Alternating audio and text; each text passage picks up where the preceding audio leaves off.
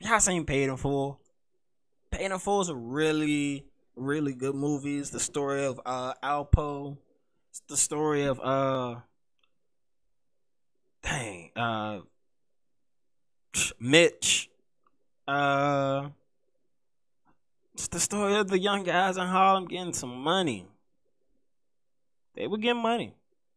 But Alpo, he was the interested one because he set up one of his friends. Then he proceeded to come down here to DC. He'll facilitate a lot of people being murdered. He that's part of his record. And then he snitched on a lot of people. He came home and apparently he got right back to trapping. And it's been reported, this happened last week. He was murdered.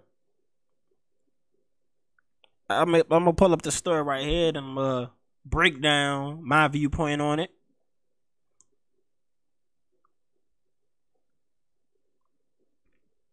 So the article says, the headline is, former drug lord Alpo Martinez reportedly still dabbled in the drug racket when he was killed.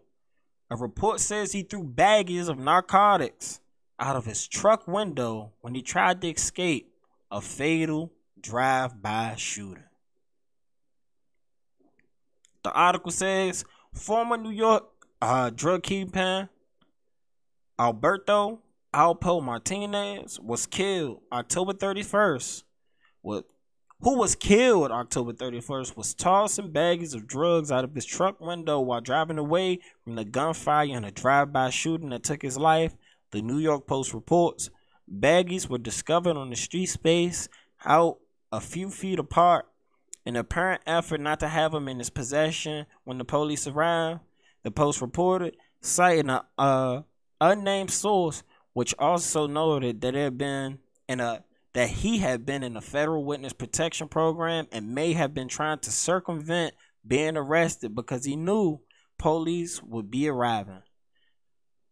A crime scene video purports to show Martinez's effort to get rid of what appeared to be heroin in the baggies. It was not immediately clear if he had been released from the witness protection program or if he was simply visiting his old neighborhood.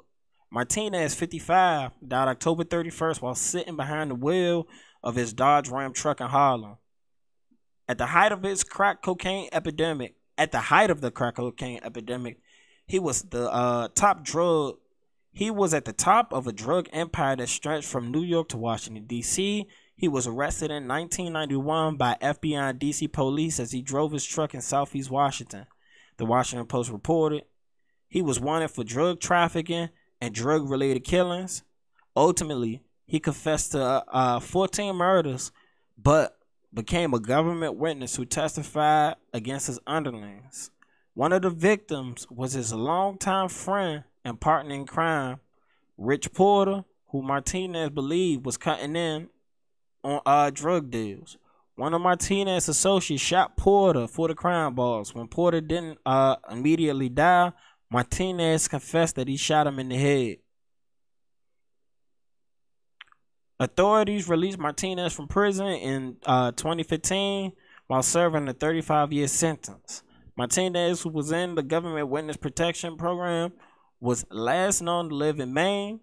His notorious exploits inspired the 2002 classic film Paid in Full, in which featured rapper Cameron as Martinez and Mekhi Phifer, who played Rich Porter.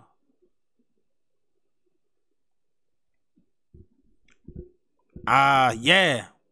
That man went back to the hood. He went back to trapping. That just amazes me. Like, what motivated him to come back down to Harlem and sell drugs again? I'm pretty sure the people, still alive, who he snitched on, they may have then forget, or maybe it was a new drug deal gone bad, or I don't know. It's just I don't understand his logic in coming back to Harlem to flaunt his presence and start selling drugs again. Doesn't make sense to me.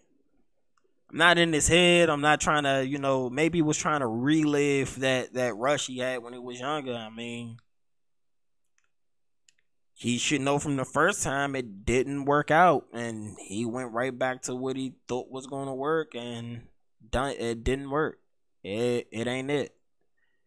I wish the best for his family. I definitely wish the best for his family, but they always say, karma. Karma's a bitch. They say that. And they say she comes around to collect. I just don't get why I go back to where, you got your issues at. Why go back there? You too old for that. You already did what you did. It's your boy DJTheParkBoy, and I'm here with a special product for you.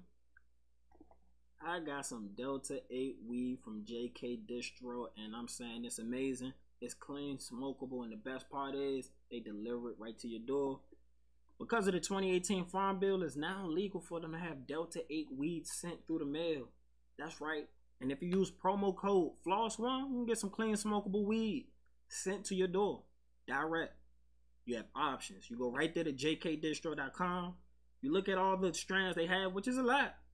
You can even get you some edibles. You can get you some wine.